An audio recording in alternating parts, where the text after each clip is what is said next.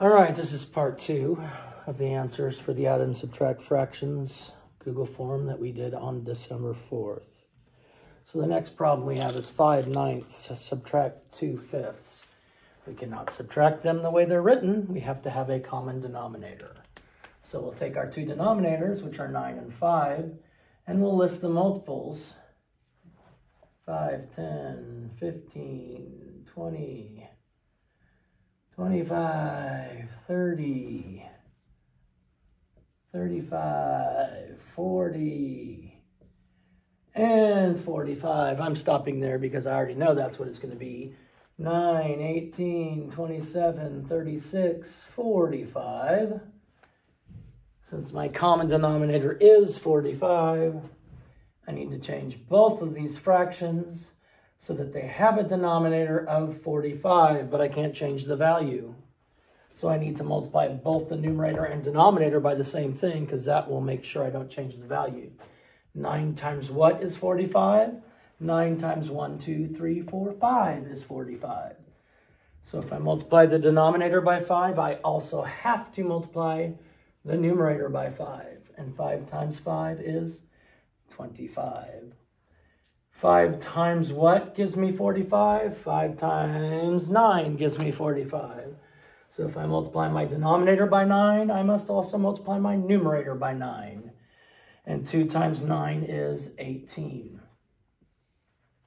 It's a subtraction problem. Make sure we pay attention to the sign. And 25 over 45, subtract 18 over 45, is going to give me 7 over 45. And that cannot be simplified. How do I know? If I take my factors of 7, it's just 1 times 7. For 45, it's 1 times 45 and 5 times 9. The only thing they have in common is 1. If that's all they have in common, then you can't simplify it. If that's all they have in common, I can't simplify it.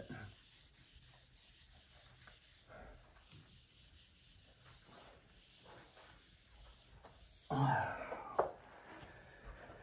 1/4 plus 7/10. The more you do this, the quicker you're going to figure out the common denominators. But I need a common denominator for 4 and 10. 4, 8, 12, 16, 20, 10, 20. 20 is my common denominator. I want to change these so they're both over 20. I can't change the value, so I have to multiply my numerator and denominator by the same thing. Each fraction is going to have a different thing you're multiplying by. But 10 times 2 gives me 20, so I multiply them both by 2. And 7 times 2 is 14. 4 times 5 gave me 20, so I multiply both my numerator and denominator by 5. And 1 times 5 is 5. 5/20 plus 14/20 is 19/20. And that cannot be simplified. If the numerator and denominator, if the numerator is 1 less than the denominator, you're not ever going to be able to simplify it any further. It's already in lowest terms. Already in lowest terms. All right, 2/3 minus 2/4. Common denominator for 3 and 4.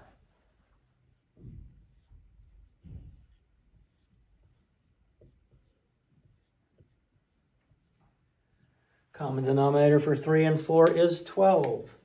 I change these so they're both over 12. 3 times what gave me 12? Well, 3 times 4 gave me 12. If I multiply my denominator, I must also multiply my numerator by the same thing, because the fraction 4 over 4 equals 1. So 2 times 4 is 8. And what did I multiply by 4 to get 12? 4 times 3 is 12. And 2 times 3 is 6. It's a subtraction problem. 8 twelfths minus 6 twelfths gives me 2 twelfths. Now, I know I can reduce this one. I can simplify it. I'm going to find my factors for 2, which are 1 and 2. I'm going to find my factors for 12, which are 1 and 12, 2 and 6, and 3 and 4. Now what they have in common, they have a 1 in common, they have a 2 in common. The biggest thing they have in common is 2. So if I divide both of these by 2, because 2 over 2 is the same as 1, 2 divided by 2 is 1, 12 divided by 2 is 6, so that would be my final answer. Last one for this assignment.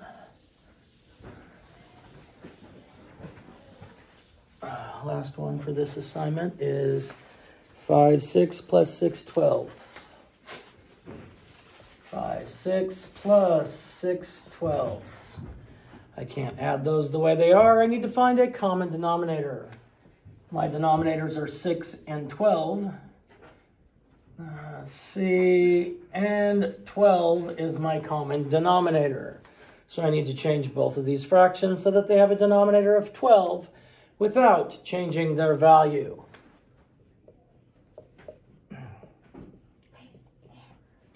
So what did I multiply by 6 to get 12? Well, 6 times 2 is 12. If I multiply my denominator by 2, I must also multiply my numerator by 2. 5 times 2 is 10. What did I multiply by 12 to get 12? Well, that is 1. If I multiply my numerator by 1, I also have to multiply my denominator by 1. And 6 times 1 is 6. This is an addition problem. I'm going to get 16 twelfths, which is the same as 12 twelfths plus 4 twelfths. Or, since 12 twelfths equals 1, I have 1 and 4 twelfths. Now, this can be simplified. This can be simplified. I will look at the factors of 4 and the factors of 12. Well, 4, I just have 1 and 4, and 2 and 2. 12, I have 1 and 12, 2 and 6, 3 and 4. So what do they have in common? They have a 1 in common. They have a 2 in common. They have a 4 in common. Since 4 is the biggest number they have in common, I divide both my numerator and denominator by that. 4 divided by 4 is 1. 12 divided by 4 is 3. So my final answer would be 1 and 1/3. Thank you.